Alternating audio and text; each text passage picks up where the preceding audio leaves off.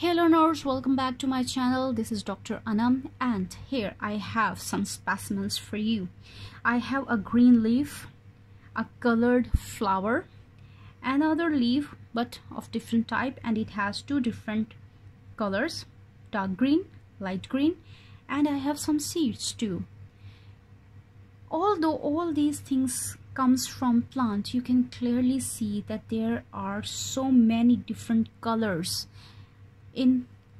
even in a plant, and if you compare these structures with your skin color, you will see that they are entirely different. What questions comes in mind? Why the color of the leaf is green? Why the petals are of bright color, or why the petals in this particular case is of purple color? Why two different colors? Why the seeds are having skin color, or in other words, you can say it's colorless, not having a bright color or not a green color. This is all because of the presence of plastids. So now you got it. Today's lesson is about structure and function of plastids. Plastids word come from Greek word plastós, which means formed or molded. It was first discovered by Ernst Haeckel. The plastids, they are double membrane bounded structures. If you remember my lesson about nucleus, we talked about the nucleus membrane is a double membrane bounded. It has inner membrane and outer membrane. Similarly, the plastids, they are double membrane bounded. It means they have one outer layer and one inner layer. Plastids, they are only present in plants or photosynthetic protists. For example, you can say that algae. Plastids are not present in animal cells. It is only present in plant cells. This is one distinguished feature between plant cell and animal cell. The plastids, they contain specialized to perform different functions. For example, they can be used to perform photosynthesis or to give colors to the plant, and also to store different substances. Now, if you remember here, I told that the meaning of plastós mean formed or molded. Why the plastid given this name? Why? Because of the way they are formed.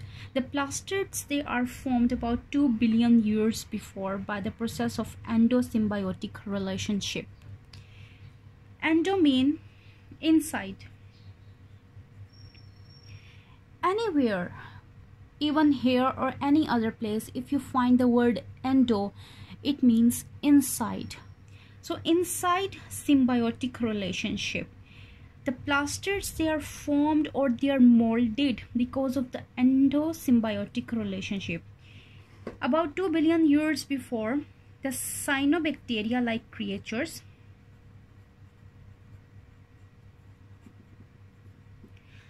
are the organisms. They have the capability to synthesize their own food by the process of photosynthesis. So about 2 billion years before, what happened that this cyanobacteria and this simple eukaryotic cell,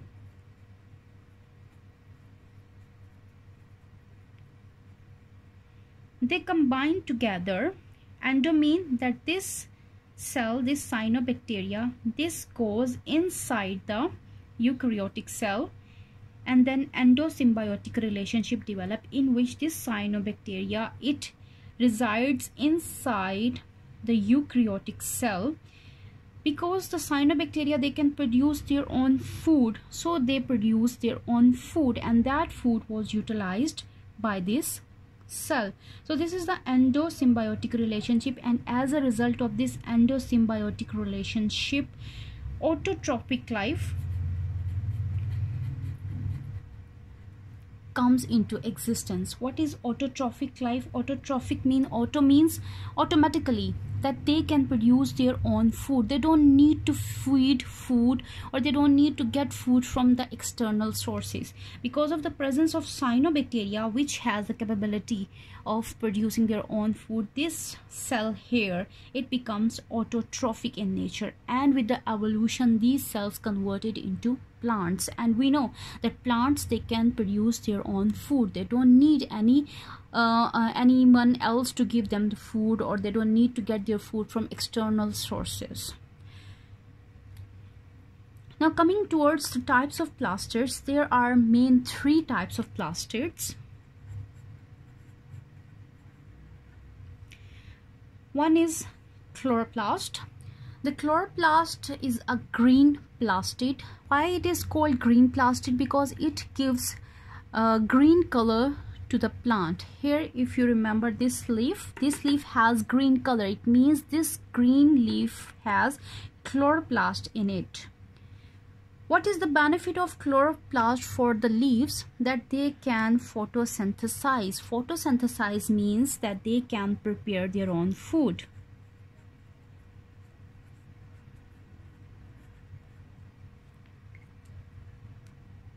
The next one is chromoplast.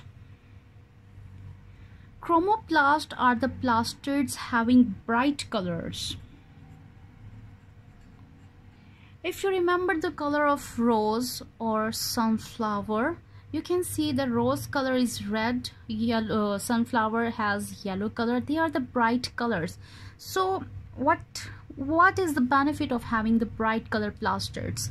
The bright color plastid or chromoplast, because they are present in the petals or the fruits, what they are going to do, they are going to help in the pollination and the dispersal of food. What is pollination? Pollination is the transfer of seeds from the plant flower to other parts. These other parts may be the flower of other plant, not the same plant but the other plant, or maybe or it may travel from large distances. And the fruits dispersal, because for example, if you are eating a fruit or fruits are on the trees, then because of the bright color, animal is going to be attracted towards that fruit. That animal will eat the fruit, and then that seed is going to be dispersed to some other place, and that helps in the generation or in the increase in the number of plants. The third one is leucoplast. The leucoplast, they are actually colorless plastids. They don't give colors to the plants, but they are very helpful in the storage of materials. Because of this property, they are present in the roots or the seeds of the plants. If you remember these seeds, in these seeds the leucoplast is present. Now what they stores? They store lipid, they store protein, they store carbohydrates. And we know that when we sow the seed, a new plant is generated. Why that new plant is generated? Because that seed has all these important substances stored in it, so it is going to use their substances and a new plant it will be growing. Now altogether, what is the function of plastids? First function of plastid is photosynthesis. As we have already discussed, that what they are going to do, green color chloroplast is going to capture the sunlight, and that sunlight is going to be used for the synthesis of food. That is why the word photo comes here, like sunlight. The second function is that light energy. The light energy is captured by the plastids and it is converted into the chemical energy. Chemical energy is actually energy stored in the food. The third function of plastid is that they generates ATP. ATP are actually the adenosine triphosphate, or in other words you can say they are energy currency. They are used to generate energy. The fourth function is storage, as we have already discussed here, that they are going to store lipid, protein and carbohydrates, and these substances, they can be utilized by the plants when needed. The fifth function is the pollination and dispersal. Pollination of seeds and dispersal of seeds or fruits. In this way, it makes sure that the number of plants, they keep on growing, and this is one mechanism that plants have evolved for the survival. To understand the structure of plastids, let's take the example of chloroplast.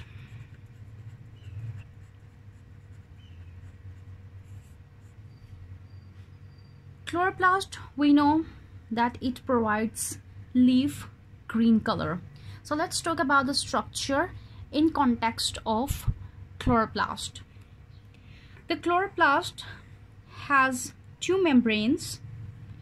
If you remember, we talked about before that plastids, they are double membrane bounded organelles. One is outer membrane, the other one is inner membrane. They are also known as outer chloroplast membrane or inner chloroplast membrane. The function of outer chloroplast membrane is that they allows small molecules to come inside and go outside the chloroplast because it is semi-permeable. So it will allow small molecules, not the big one, just small molecules. So small molecules, they can go in and they can go outside the chloroplast. Then comes the inner membrane. The inner membrane, it gives rise to thylakoid sacs, and it is continuous with this structure. Inner membrane, it also controls the movement of molecules.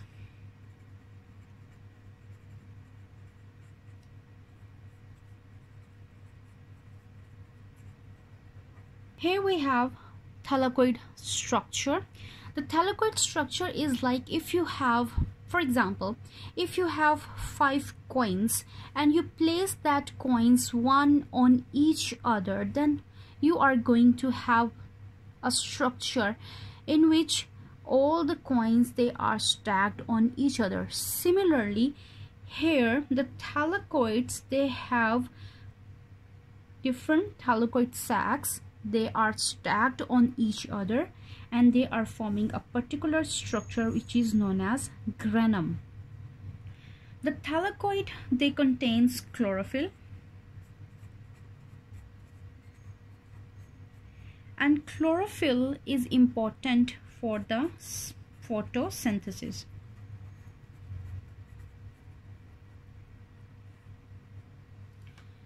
The membrane of thylakoid structure is known as thylakoid membrane.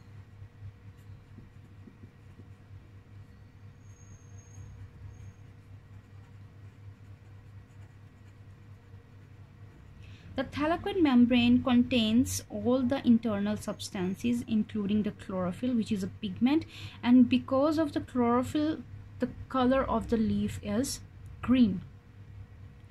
As we said, the thylakoid, they stacked on each other, then they are going to form a particular structure, which structure is known as granum. Granum is a singular word. If you talk about all the thylakoid or all the thylakoid tracts, it is known as grana. Grana is formed when about 10 to 20 thylakoids, they are stacked on each other like that. One thylakoid, another thylakoid, another, and another. In this way, this structure is known as granum. The benefit of thylakoid, as we know that chlorophyll is present and photosynthesis takes place. Actually, that presence of chlorophyll makes it a site suitable for the light reaction. So, light reaction, it takes place inside the thylakoid sacs. All these structures, they are floating, actually floating inside a liquid material, which liquid material is known as stroma. It is a liquid material, and all the substances, whether it is granum, thylakoid or other substances, they float in the stroma.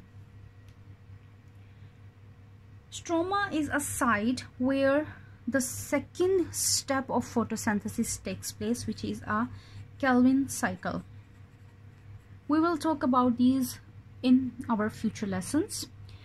The amazing thing of chloroplast is that it consists of DNA, its own DNA, which is known as chloroplast DNA. This CT is the short form for the chloroplast. So it has different genes, and these genes, they can be used to produce different proteins or for the replication. This, it consists of ribosomes. Here you can see here the ribosome is very important. We know that because of their specialization in the production of proteins.